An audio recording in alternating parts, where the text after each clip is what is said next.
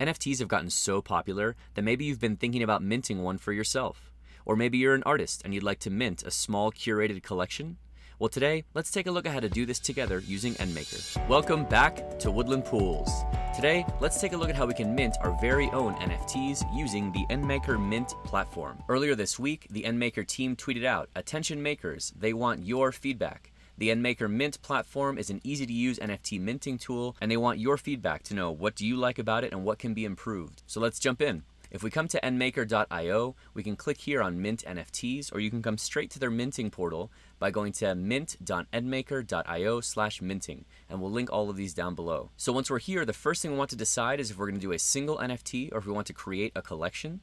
For this video, we'll just do a single one, so let's go ahead and click on that and click on next. So now, we just need to upload the files that we want to have as part of our NFT. Earlier today, I was playing around with Midjourney's AI art generation engine and making all different kinds of scenes for woodland pools and aspen forests. If you guys like it, let me know down below. I might actually make a small collection of some of these because they're actually coming out really nice. So we'll go ahead and pick one. I've called this one Aspen Forest at Night. So let's go ahead and use this one. And I'm going to just drag and drop it. Okay, so once it's done, we'll see our file name here of the picture that we've uploaded. So now let's do some basic information. So for a title, let's go ahead and call it Aspen Forest at Night. And for a description, let's say Woodland Pools First AI Art NFT. So this token name here is going to be the name of the NFT. You can see here, the token name must be unique for every NFT within the collection and can only contain letters and numbers. So let's go ahead and call this one Aspen Forest at Night 001. You can add some additional custom properties if you'd like here, but we're going to go ahead and keep it simple. And then we need to answer some questions here. Does it contain any nudity or anything? No, it does not. Does it have any flashing or flickering for photosensitivity? No, it does not.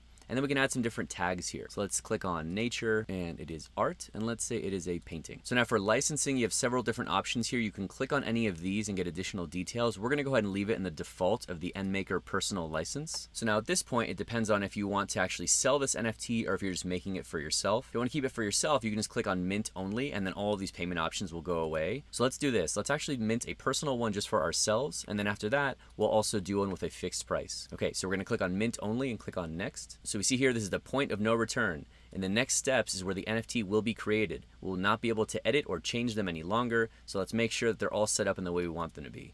So this looks good. It's ready to go. Aspen Forest at Night. I confirm that they're ready to be created, and let's click on continue. So now we're here on the minting page. We can see it's going to cost us 2 ADA to mint this one NFT, and we can see we can do this transaction with NMKR Pay. NMKR Pay is the same payment platform that we showed in our book.io video, where you were able to buy some books straight from their site, and so this same integration is built in when you're minting your own NFT for yourself. So let's go ahead and click on buy with NMKR Pay. All right, so it takes a second, but once it's loaded, we can see here our 2 ADA. We can choose the wallet that we want to pay with. So we're going to go ahead and use Eternal Wallet. So let's continue with Eternal. Click that you agree to the terms and conditions and that you are a human, and then click on place order. If you have multiple monitors, make sure you keep a lookout for this pop-up here. So here's our Eternal Wallet asking us to sign this transaction for the 2 ADA. So we're using a Ledger Nano X, so all we need to do is confirm and sign on the device. But if you're using a software wallet, here's where you would enter your spending password. So we're going to go ahead and click on sign. All right, so it looks like right as we're recording this, there seems to be some kind of an integration issue with Eternal and NMKR Pay.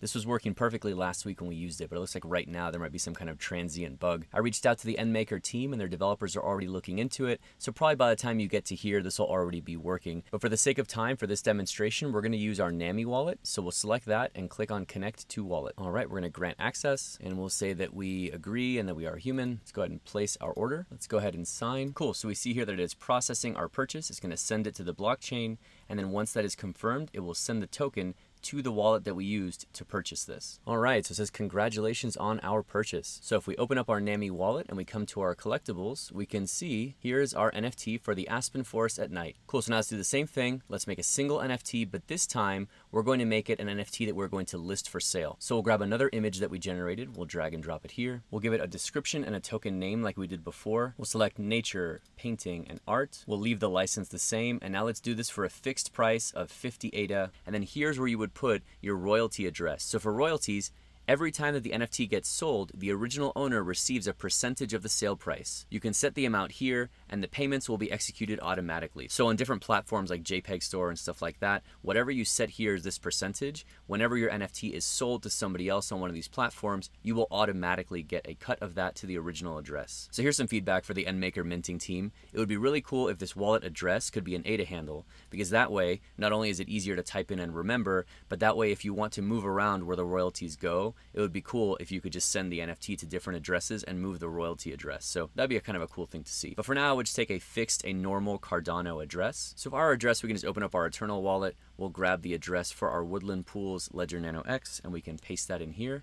And now let's click on next. Okay, point of no return, same thing, everything looks good. We'll go ahead and continue, but now we can see that we have our price here for what this NFT is going to cost. So we'll click on continue. Oh, okay, cool. So this is actually not what I expected. So instead of going to some other platform like JPEG Store or something like that, this is actually pretty clever.